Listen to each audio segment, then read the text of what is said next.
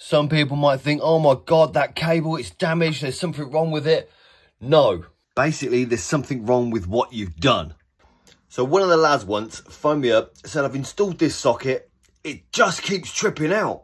Whatever I do, I've tested it with my martingale and I've got a live neutral and earth, but as soon as you put a load on it, it trips out. So this is more than likely what the problem is.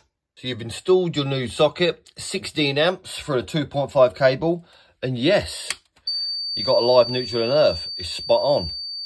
But as soon as you plug something into it, say like, I don't know, a Hoover,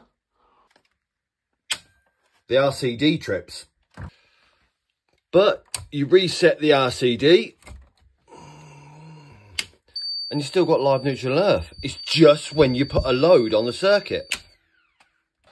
Some people might think, oh my God, that cable, it's damaged, there's something wrong with it. No, basically there's something wrong with what you've done.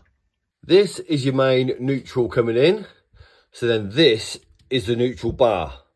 And this is the RCD side of the neutral bar. So you need to put your neutral inside that one. And that's exactly what it done. As soon as you switch the neutral from the main neutral bar to the RCD side, and then reset it once again. Oh, how about that's off. Turn the mains on, that on, that on.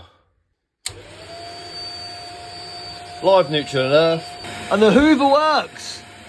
If you've installed a new circuit and you're pretty confident that that cable's not damaged, then it's always something simple.